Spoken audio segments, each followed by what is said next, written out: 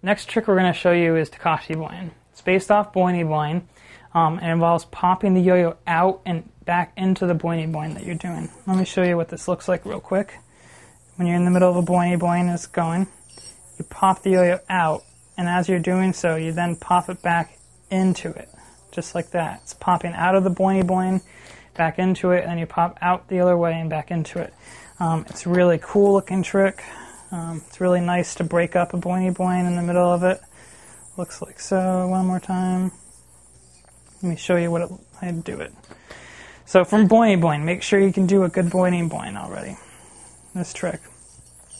What you want to do is, as it's coming over on this side, you let it out towards the left, and you just swing it over once. It goes right over your throw hand pointer, and you bring it right back into the Boing Boing like so.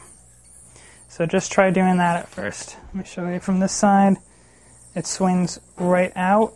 It swings over your throw hand pointer, and it comes back in, and you start boinging with it again. So practice that. That's the first step. Second step, once you've gotten that far, so practice that, get that going good.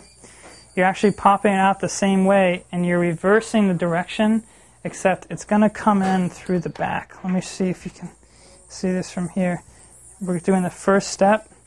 The second step, it comes out the back and lands on this string. It's the string more towards your right. It comes around and hooks in like that.